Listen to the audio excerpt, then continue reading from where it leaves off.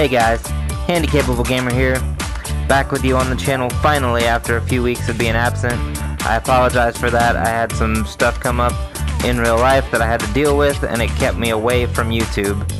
But hopefully I'm back with you guys to stay, and today I'm bringing you my review of Special Delivery on PSVR. Now, Special Delivery has gotten a really bad rap since release. I don't know, about a week or two ago, and I wasn't going to review it, but the reason I am is because the goal of this channel is all about accessibility. I play from my wheelchair, and I know there's other disabled gamers out there, and this is one of the PlayStation VR games that you can play completely seated. And as an added bonus, they allow the ability to use the aim controller, which is technically probably ridiculous in a game like this, but I bought the aim controller, I love it, and I want more reasons to use it, so this gave me an extra reason. So this will be my first time jumping into this, and let's just see how it goes. Go to new game. I know that using the aim controller, you shoot the papers using the trigger, you brake with L1 or R1, you turn with your head, and aim with your head, so you don't even aim with the gun, which is odd.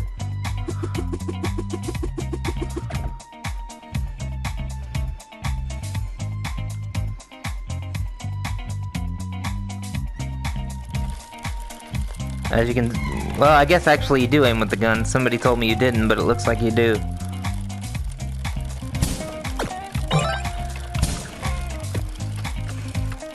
And you steer with your head.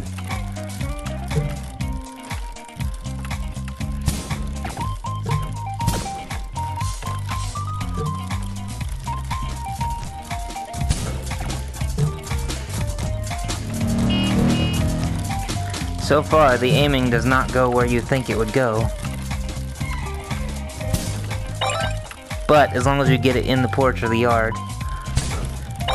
you're good. So I will stop aiming for the mailboxes.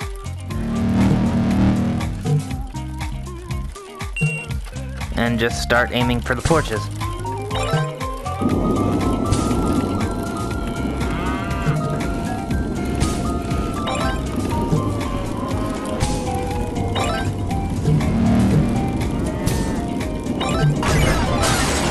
Oh, see, I was too busy shooting to pay attention to where I was going.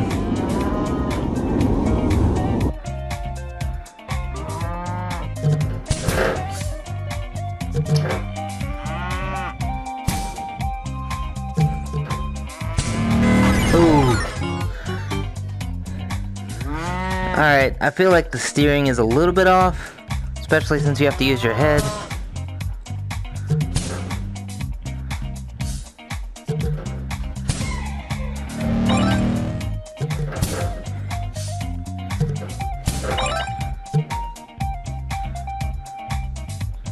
And I missed those papers.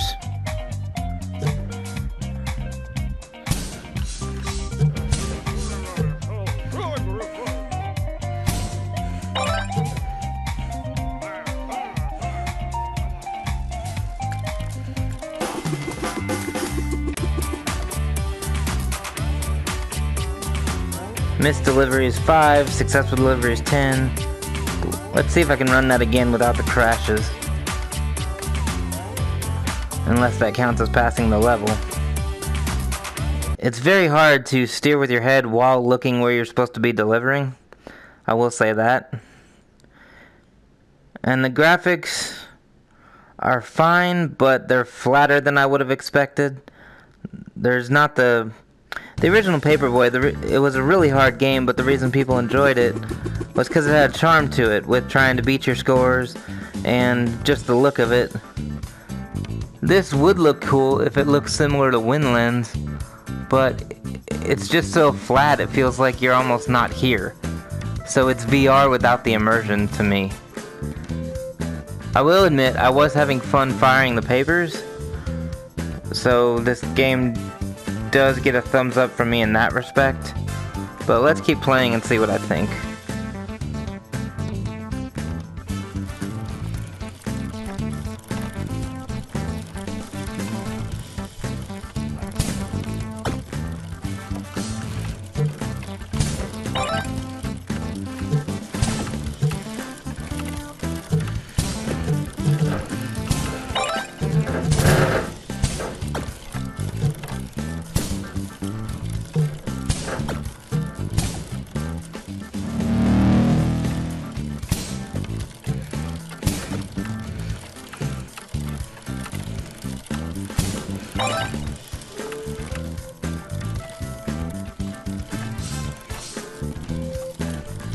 And I need more papers.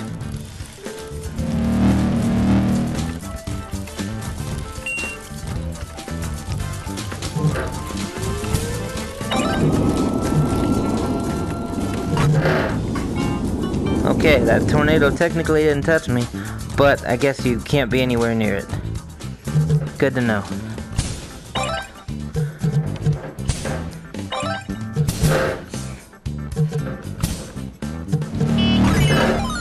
Yeah, this is very difficult.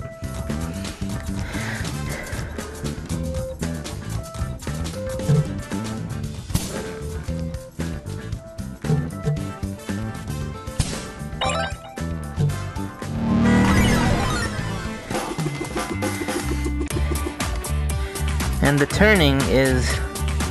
I have it on the fastest setting because people said that improves it, and it does. If you don't turn it up, the turning is almost non-responsive with your head. But, like I said, while you're trying to look around and aim, turning with your head just doesn't help. And even if you use the move controllers, you're still... Or the DualShock, I mean, not the move controllers. I'm not sure if you can use the move controllers on this, but I know you can use the DualShock. Even if you do that, you're still aiming with your head, so... I don't know. I feel like looking around with your head is fine, but if they're going to allow aim support, you should be aiming with the aim strictly, and...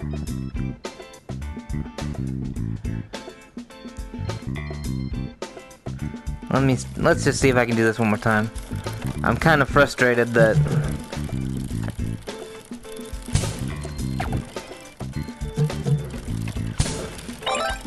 I can't do this as well as I'd hope to.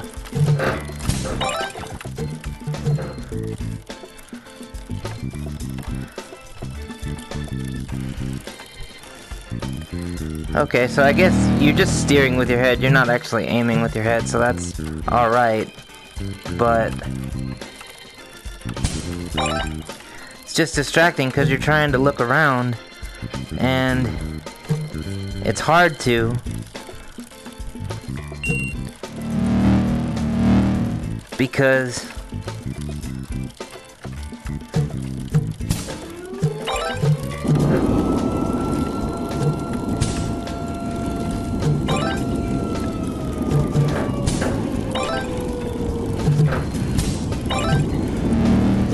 you're trying to shoot the papers while looking around, and overall it's just distracting.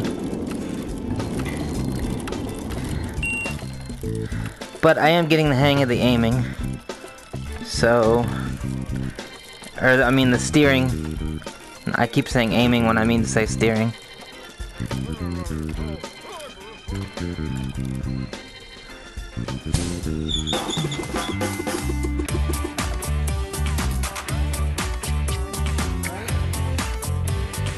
I missed 0 deliveries and had 7 successful. Let's try that one more time. I will say this is fun. I'm not entirely sure it's worth $10 or $15, whatever they're charging. I'd have to look again to see. It's fun, it's a good time waster. But I wish it felt more like I was actually driving the bike. You don't have an avatar, you don't have hands, you're just kind of floating here. And the aim controller support is great, but it just looks like you're driving around delivering papers with a super soaker. I feel like if you had an avatar with hands that could actually reach in the basket and grab the papers, it would be a lot better.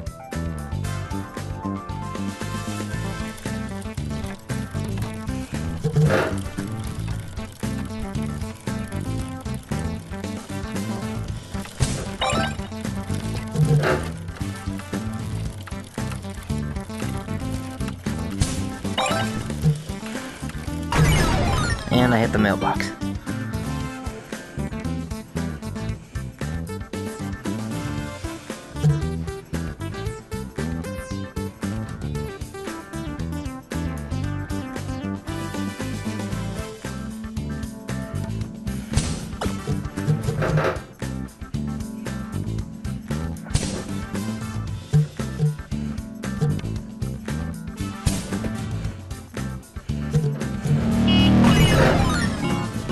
And I'm noticing that sometimes these deliveries don't count. It says you can get it in the mailbox, the porch, or the yard. And sometimes they count and sometimes they don't. I'm shooting them in the yard, at the mailbox. They hardly ever go directly in the mailbox with the aim controller. And even when they do land in the yard, half the time I don't get credit. So I don't like that.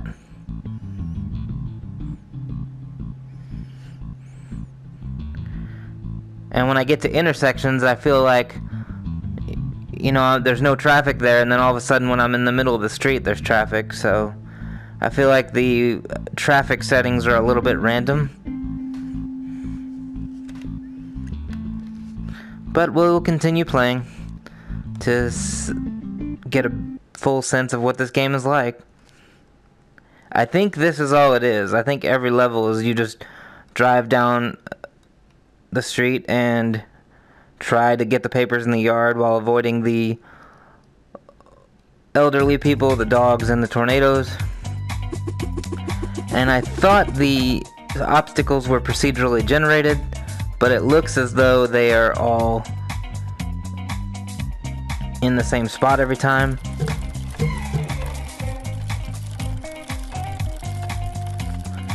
We'll see this time if that's the case.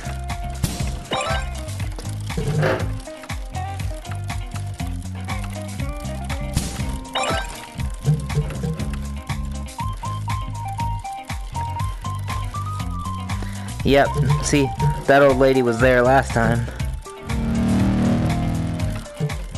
Hell, I mean, the cars might even be in the same spot every time, I'm not sure.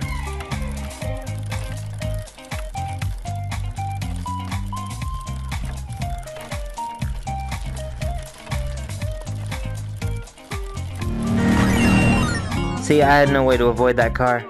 Because even when you hit the brakes, you don't completely stop.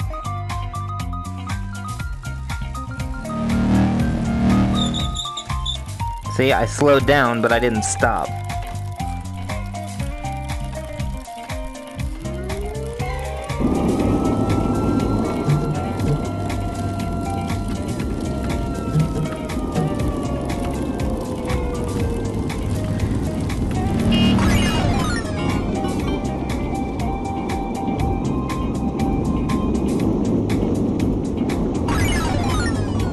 And see, I tried to turn away from that tornado, but the response was too slow. And that's weird. I don't know if you guys just saw that, but when it gave me my results, it said deliveries made 2, missed deliveries 0. And did you notice when I was driving down this road, all the mailboxes were red, meaning they didn't want a delivery? What's the point of a paper delivery game if you're only driving down this long-ass road and making 2 deliveries? I don't understand.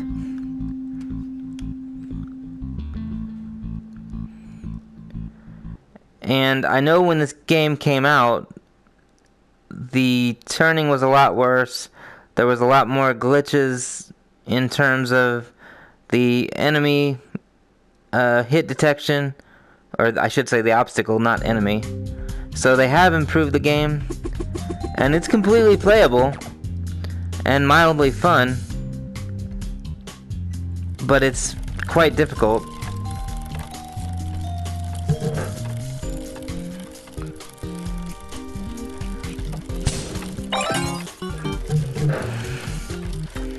And I haven't decided if the difficulty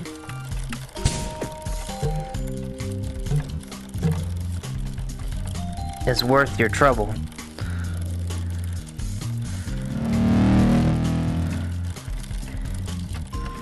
And you can't go any faster. This is as fast as it goes. So that is one thing to keep in mind.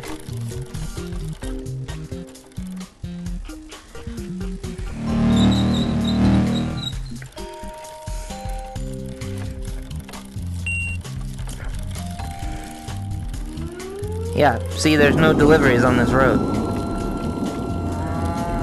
Why am I delivering papers right now if there's more obstacles than there are deliveries? And since I couldn't go any faster, I couldn't avoid that car if I wanted to.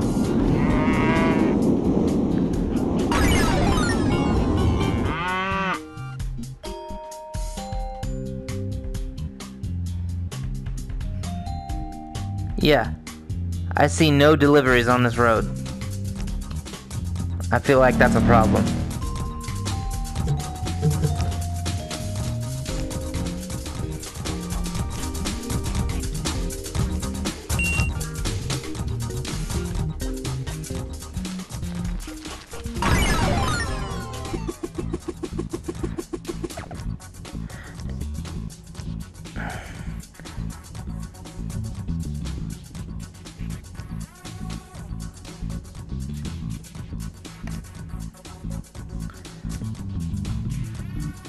I noticed it said when I died I lost subscribers a couple times ago. I wonder if the more you die, the less deliveries you're allowed to make. But if that's the case, then that means every time you have a run where you die a lot, you might as well just restart the entire game. So the delivery system just doesn't make sense to me.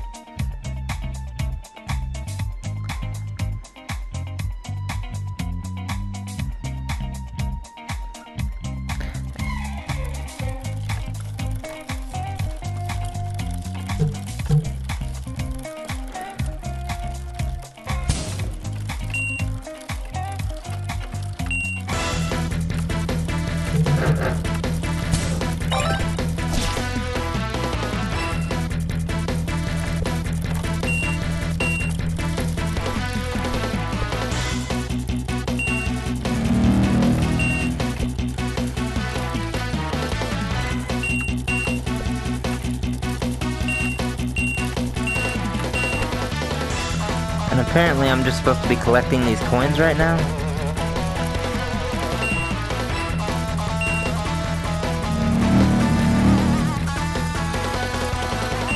But you also want to get the papers along the way.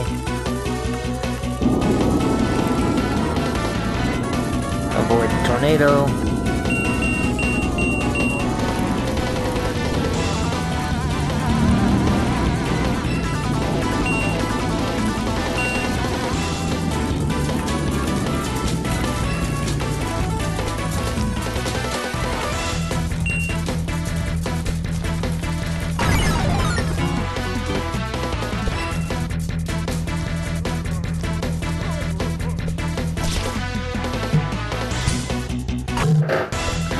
See, I was trying to see if I could shoot these people.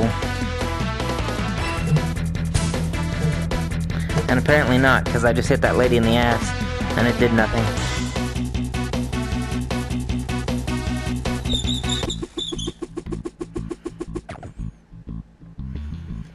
Apparently I missed a delivery, and only had one successful delivery. And that is what it is. I died so much I'm at negative 20 subscribers. So, just for test purposes, I want to see if I go back to the main menu and I hit continue. Do I stay at the same subscription status? Because if you do, it's almost like a permadeath game.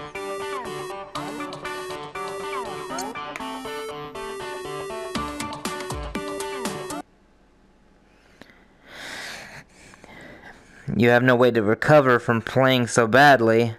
Therefore, in order to recover, you just have to start over. And even when I got mission successful, it seemed like I was driving down the same streets. So I don't think there's any variation in the look of the environment. There's only variation in the placement of the obstacles. And I think occasionally you get... Well, it does say Region 1, so maybe there's different regions.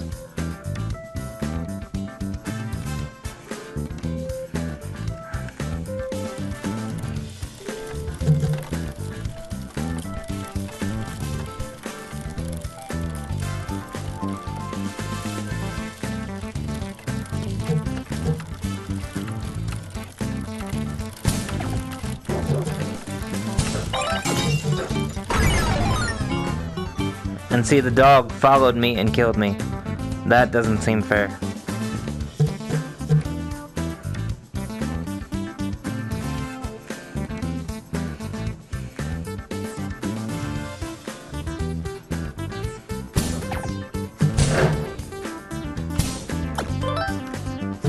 Well, I got the delivery from behind. Yeah, I don't think you can actually hurt the dogs. So you just have to hope they don't keep up with you.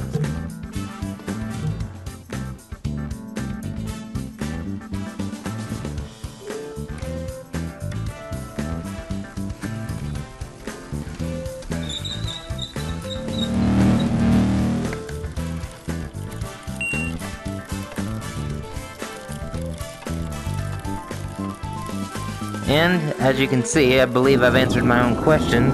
I'm so low on subscribers that I'm just driving around with no papers to deliver. I'm getting better at steering the bike, but because it only goes one consistent speed, it doesn't feel like I'm riding a bike. The avatar would definitely help.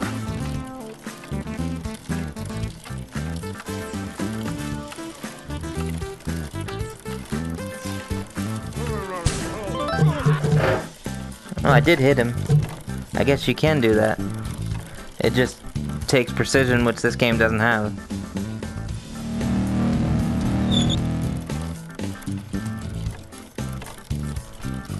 And I've never been this far on the map. I wonder if I can actually turn this corner.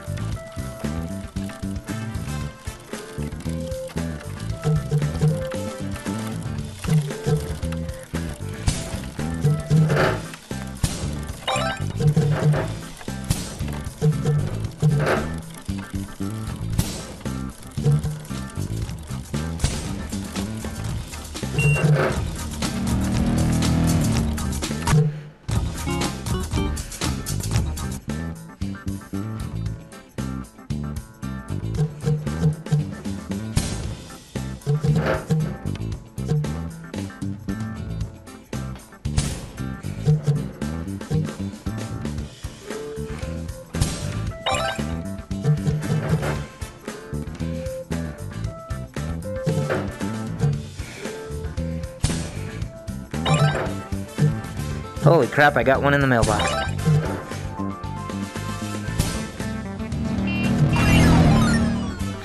Oh, I don't like that at all.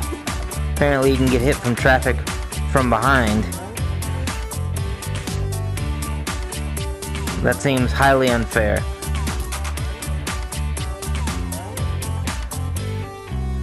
So apparently that's what this game has to offer. So I think you guys have seen enough.